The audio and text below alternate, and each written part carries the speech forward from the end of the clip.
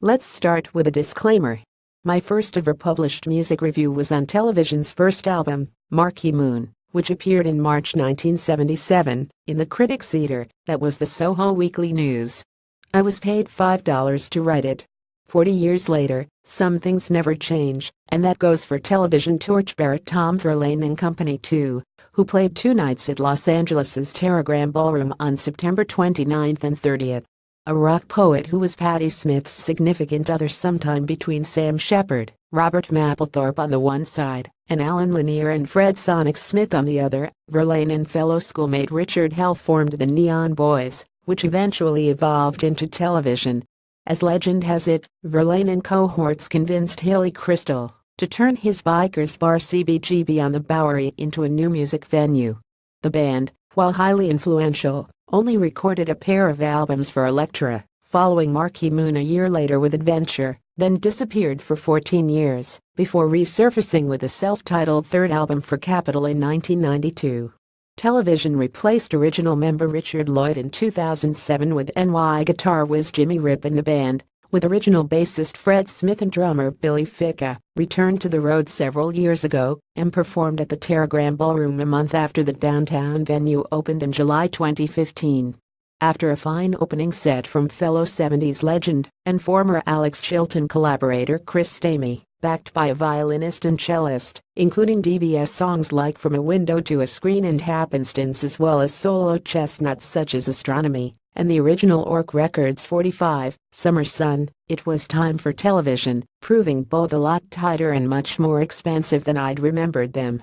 On Friday night, they were the former, opening with the martial rhythms of Prove It, and doing just that over the course of a taut, 90-minute, 9-song, Twanamur encore set that paused midway through for their sprawling, newly added Persia, a Middle Eastern flavor nod to the Grateful Dead psychedelic drum space interlude.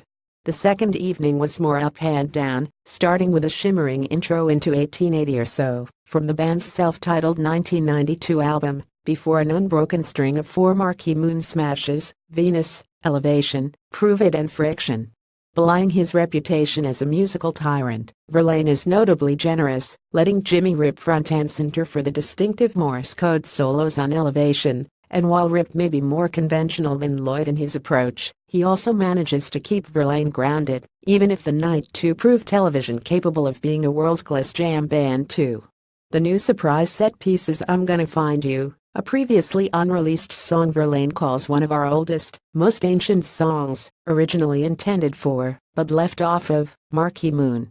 An insinuating blues country plaint that channels the Stones of Wild Horses, the song shows the band's hitherto well-concealed R&B roots, and both evenings led into elongated takes on Marquee Moon, with a second-night extrapolation that turned it into an epic, widescreen soundscape.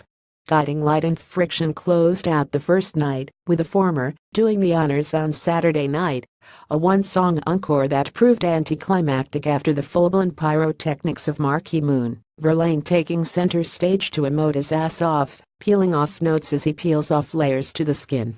Of course, Television is a vehicle for Tom Verlaine's chordal, scale-based notion of guitar soloing, mostly gleaned from listening to jazz musicians like John Coltrane.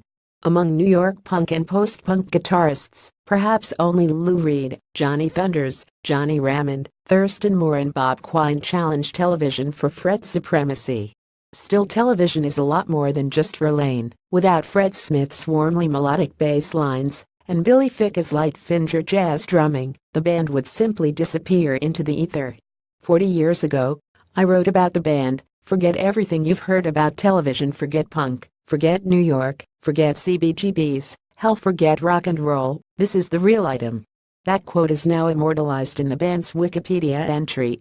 Now, I look around and see kids half my age digging on a sound that is only deepened and resonated with age.